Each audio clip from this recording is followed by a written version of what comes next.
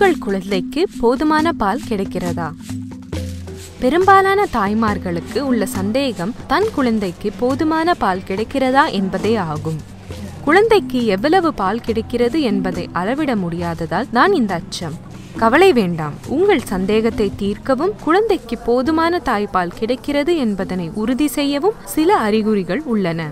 இந்த காணொளி உங்கள் குழந்தைக்கு போதுமான பால் கிடைக்கிறது என்பதனை தெரிவிக்கும் அந்த அறிகுறிகளை காண்பித்து விளக்குகிறது.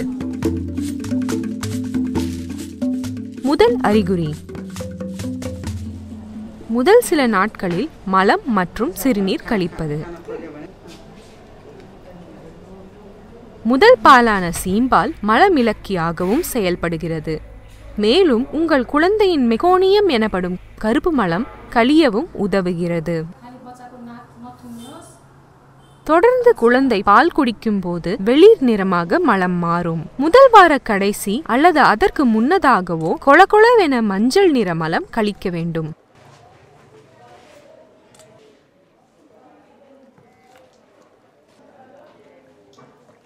நாலாவது நாளிலும் மெகோனியம் கழிவது உங்கள் குழந்தைக்கு போதுமான பால் கிடைக்கவில்லை என்பதனை எச்சரிக்கும் அறிகுறியாகும். உங்கள் குழந்தை எத்தனை முறை சிறுநீர் கழிக்கிறது என்பதும் உதவிகரமான ஒரு அறிகுறியாகும்.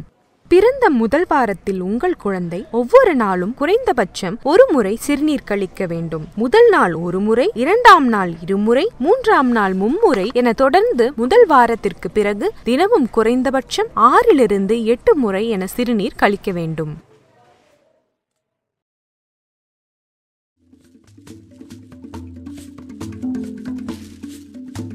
இரண்டாம் அறிகுறி, உங்கள் குழந்தை வயிறு நிரம்ப நன்கு பால் குடிப்பது. பால் குடிக்கும் போது குழந்தை ஆழமாக விழுங்குவதை பார்க்கும் போது நன்கு பால் குடித்துவிட்டது என்பது புரியும்.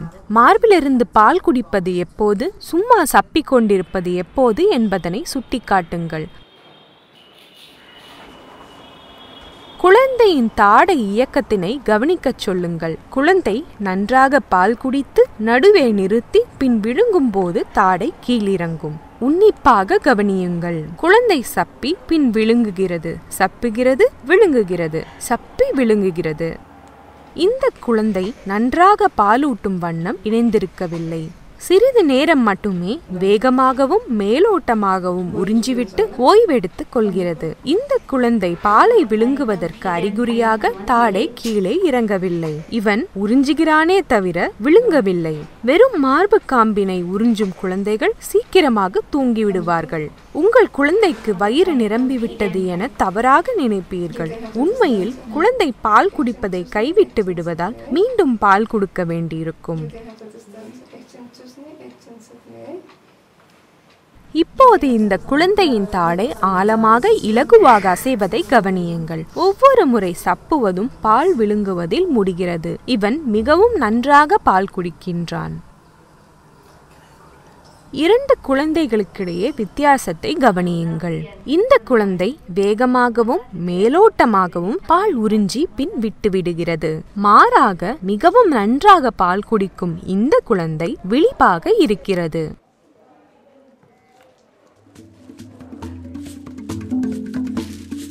மூன்றாம் அறிகுறி, உங்கள் குழந்தையின் செயல்பாடு. போதுமான அளவு பால் குடிக்கும் குழந்தை தெளிவாகவும் சுறுசுறுப்பாகவும் இருக்கும்.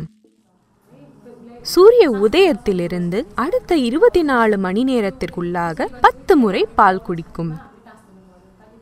பெரும்பாலும் பால் குடித்தவுடன் மார்பிலே தூங்கி நிறைவாக இருக்கும்.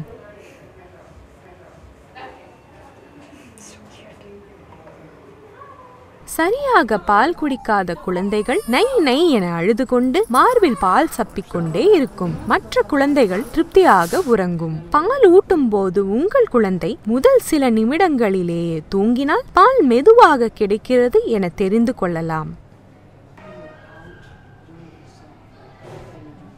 விழித்திருக்க சிரமப்படும் குழந்தைகளுக்கு பால் போதாமல் இருந்திருக்கலாம். முதல் வார இறுதிக்குள் உங்கள் குழந்தை தினமும் குறைந்தது 8 முறை பால் குடிக்க இயலாமல் இருப்பது எச்சரிக்கை மணி ஒலிப்பாகும். தாயான புது சூழலில் குழந்தைக்கு போதுமான பால் கிடைக்கிறதா என்பதனை தெரிந்து கொள்வது முக்கியம்.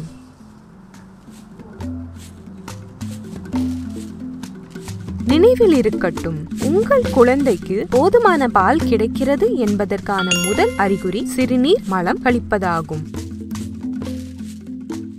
குழந்தையின் ஆழமான மற்றும் தொடர்ந்த தாடை அசைவு போதுமான பால் கிடைப்பதற்கான அடுத்த அறிகுறி. போதுமான அளவு பால் கிடைக்கும் குழந்தை கவனத்துடன் விழித்திருக்கும்.